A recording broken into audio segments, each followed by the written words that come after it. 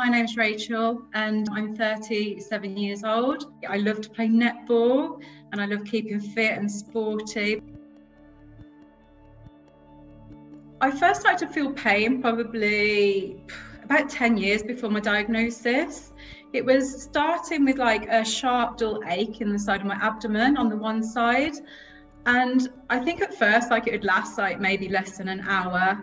And then I wouldn't feel it again for like another year. So I just passed it off as like indigestion or something like that. But then as the years went by, the pain got more and more frequent and also more and more severe. And it would last for longer periods of time. It started to be accompanied with feeling sick. And sometimes I'd be sick like for no reason at all.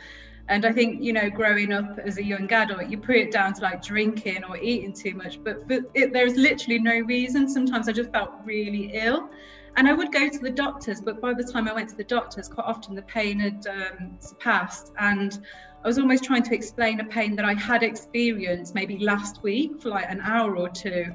And it didn't really alarm the doctor too much, especially being so fit, young and healthy. I was even told by one doctor not to worry, you know, because I wondered if it might be cancer because I could feel a tiny lump. And she had a feeling that not to worry, you know, you're not going to have cancer. You're so fit and healthy and young. Like basically put that to the back of your mind. And so I did. And then in 2016, I had a really bad bout and I was about 32 at the time. It just like was persistent for the whole weekend. And I ended up back at the doctor's and I was like, this is unbearable. I can't live with this at the moment. It's just unexplainable and it's not going away. And I really, really persisted. And there happened to be a locum doctor in that day. So it was a different doctor who I'd seen before. And he sent me off for an ultrasound. And that was kind of the first time I'd have anyone sort of investigate what was going on in the inside. And it came back that there was some suspicious mass. So that was followed up with a CT scan. And yeah, the story from there went on that it was a neuroendocrine tumour.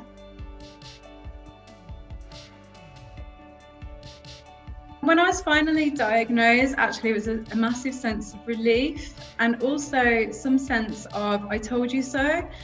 Not that I wanted to say that, but a part of me, I think I knew my own body. Even more so than my doctor.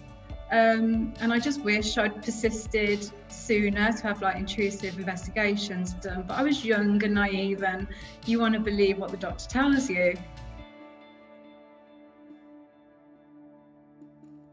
When it comes to friends and family, like I'm quite happy to explain what's going on in my life with friends and family. I think more so for like my mum, my dad and my husband, I wanted to have a bit more of an intimate relationship with my journey with them because they were obviously even more so confused and relieved at the same time. So actually the support groups that I went to in the Southwest, I would invite my mum and dad and my husband to those.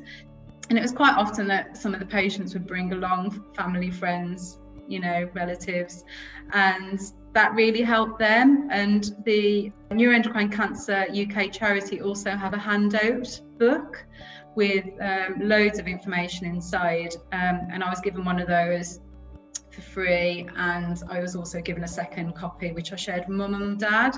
And they just read through that. And then they started to really understand what it was I was going through.